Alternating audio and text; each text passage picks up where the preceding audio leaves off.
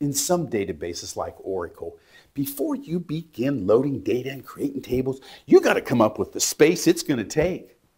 Teradata said that's just not going to happen here. Some of these tables are going to get so big, there's going to be so many tables, we're going to let the system handle this. That's why they always start off with a table header on every amp. Then they load the blocks separately and they start small, grow to the maximum block size, and then they split. Take a look at what can happen. Here is our customer table here at the bottom.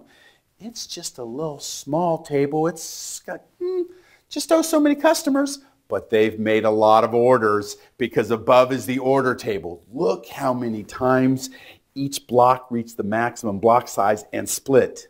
And then grew some more, reached the maximum block size and split. And that's what you're going to see out there. Some tables are huge, some tables are small, but Teradata handles this all with the maximum block size splitting concept. We know Teradata is one of the fastest processing systems in the world, but did you know that some queries could take 40 hours? That's a lot of data. Now, as you can see here, if we have to do a full table scan on a large table, each amp brings in one block at a time and process it until they're done. That's just the way it's going to work. We're doing a full table scan on our order table. Notice that each amp has 24 blocks of orders. If we do a full table scan here, how many blocks are going to move into FSG cache per amp?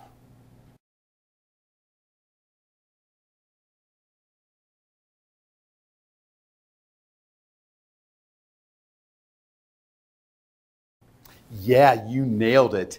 You said 24. You're really getting this down. That's the way it's going to work. Now I'm going to ask you a really interesting question coming up, so get ready. Here's that same order table. It's got 24 blocks on each amp.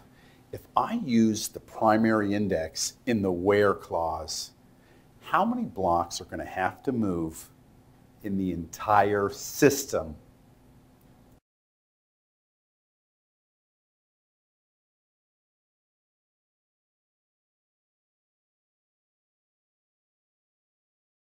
Only one block is going to have to move in the entire system when you use the primary index in that where clause. Great job!